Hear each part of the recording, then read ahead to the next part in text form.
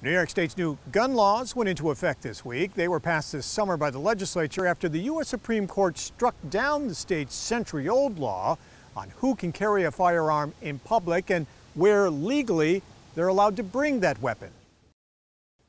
North Country Assemblyman Billy Jones and Matt Simpson joined the leaders of several Adirondack towns this week, calling on the governor to better clarify whether the new law that bans firearms from so-called sensitive areas, including schools, churches, and parks, covers the entire 6 million acre Adirondack Park. I have made several requests to the governor's office to get us guidelines and guidance on that. There are many questions when it comes to the interpretation of a public park, and how does the Adirondack Park translate into that.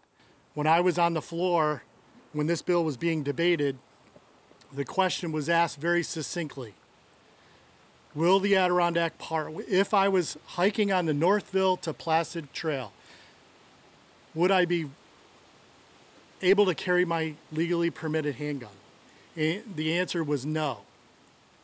Subsequently, there was a statement out of the governor's office that said that no, that's not true. But here we are, we still don't know. These sensitive locations will include schools, colleges, daycares, libraries, restaurants that serve alcohol, other places, parks. This week, Governor Hochul outlined the new laws in some of the sensitive areas where guns will not be allowed, but she made no mention of the Adirondack Park. Earlier in the week, she had told reporters in Albany that guidelines would be published this week and that carry rules for the Adirondacks were not expected to change.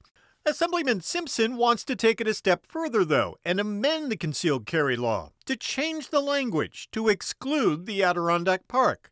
Lawmakers likely won't take that up, though, until the new session in January.